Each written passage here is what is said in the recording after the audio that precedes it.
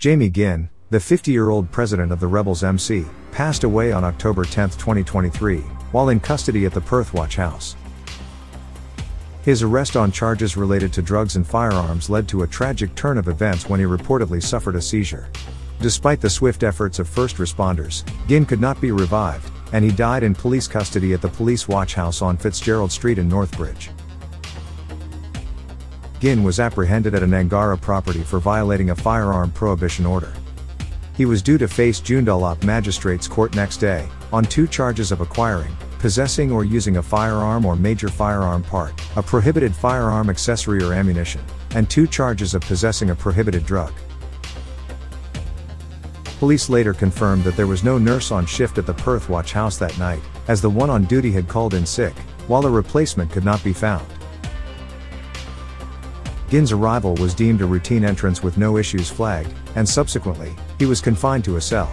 At approximately 7 p.m., while within his cell, he experienced a medical episode, suspected to be a seizure, prompting an immediate response from police officers.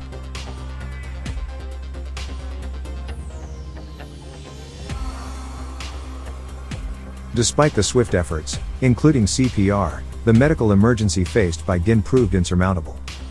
Ginn was responsive at the time when police first arrived in his cell, and the absence of a medical nurse at this critical moment added to the challenges faced by first responders and the law enforcement. Ginn could not be revived, and he died in police custody at the Police Watch House on Fitzgerald St in Northbridge.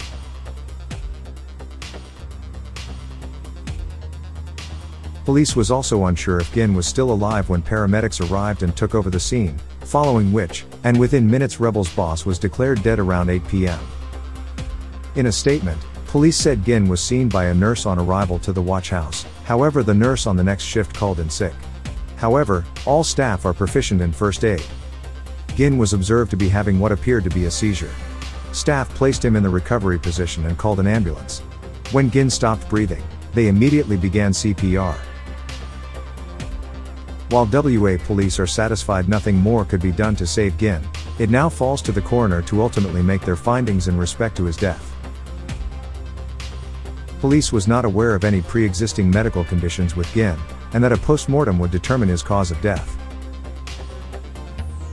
All deaths in custody are automatically referred to the coroner for an inquest, with the findings made public. However, the hearings can take years to commence due to a backlog of cases. Hours before Ginn's death, the police had confirmed his arrest as part of a targeted strategy aimed at curbing bikie activity. This initiative was sparked by a recent drive-by shooting in Baldivis, where a group of rebels bikies had fired upon a Mongols bikie, posing a public threat to innocent residents.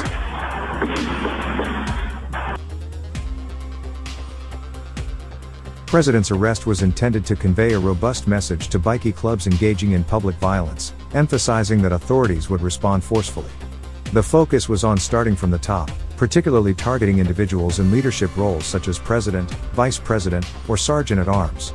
Those assuming such positions would be subject to significant legal measures, including firearms prohibition orders, anti-consorting provisions, and insignia laws, making them the primary targets of law enforcement.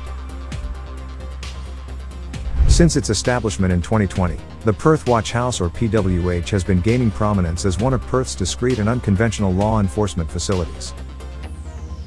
The Perth Watch House is one of Western Australia's most controversial, largest, and modern police lockups.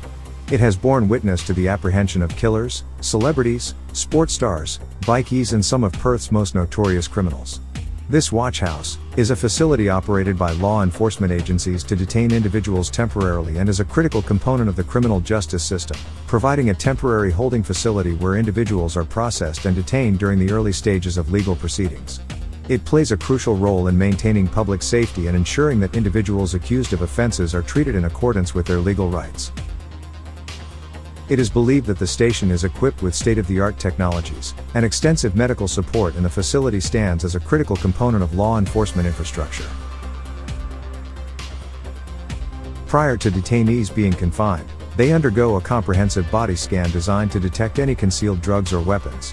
With 144 strategically placed cameras, the watch house meticulously monitors every move made within its confines, ensuring a high level of surveillance and security.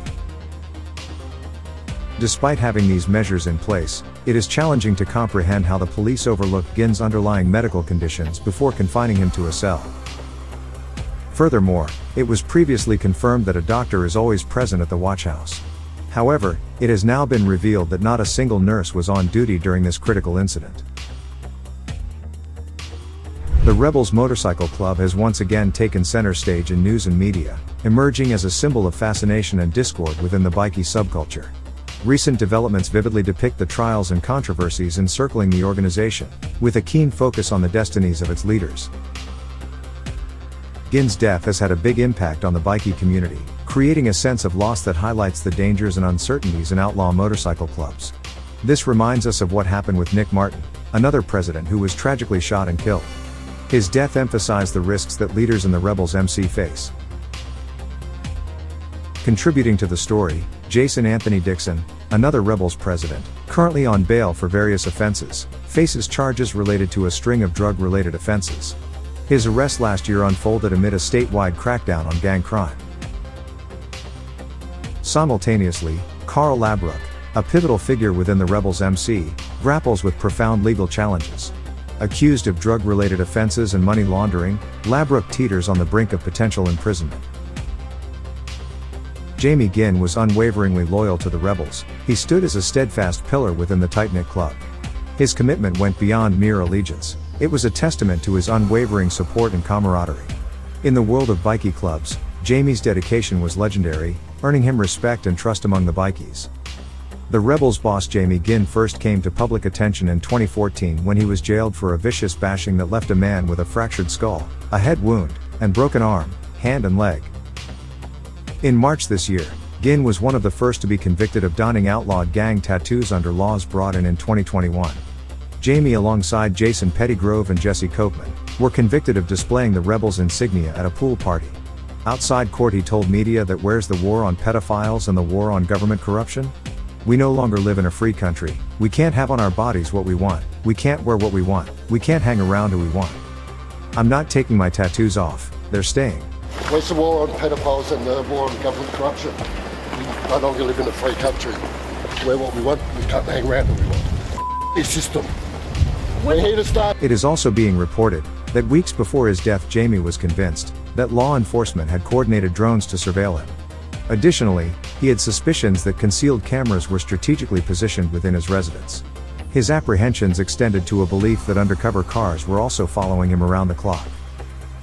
In the coming days, it will be interesting to see what unfolds in the coroner's report and who replaces Jamie as the club's new president.